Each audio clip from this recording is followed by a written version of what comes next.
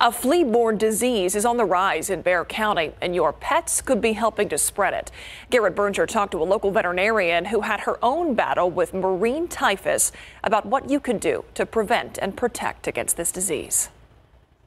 Here's a flea right here. Dr. Olga Jaimez is back at work again at her veterinary clinic after weeks away while she suffered from murine typhus. I was in the hospital for 6 days, and I thought I was going to die. Now she's sounding a warning about this disease, which is transmitted by infected fleas, though other animals can be involved in its spread too. The flea is biting the rat, then transmitting and jumping on the dog and cat that's carrying that same flea. And then the dog bringing it to the house, and then the clients are getting bit. Jaimez believes she and one of her techs got the disease at work. At first, she had flu-like symptoms, but no flu.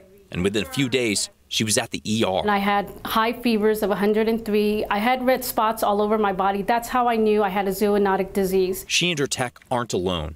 The number of cases has risen locally over the past few years, spiking last year with 101.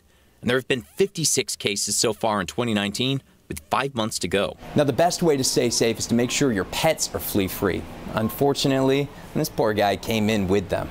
Now, Dr. Jaimez says that shampooing will get rid of fleas, but it won't provide any residual protection. So the best way is to use veterinary prescribed medications.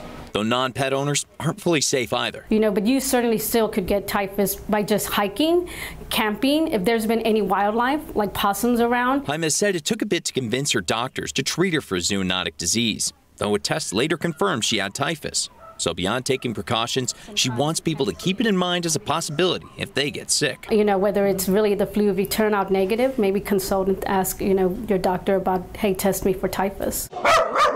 Garrett Berger, KSAT 12 News.